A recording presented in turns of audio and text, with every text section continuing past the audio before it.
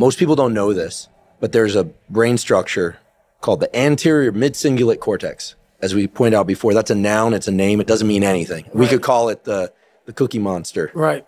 But what's interesting about this brain area is there are now a lot of data in humans, not some mouse study, showing that when people do something they don't want to do, like add 3 hours of exercise per day or per week, or when people who are trying to diet and lose weight resist eating something. Right. When people do anything that they don't want to do, right. It's not about adding more work, it's about adding more work that you don't want to do. Yes. This brain area gets bigger. Yep.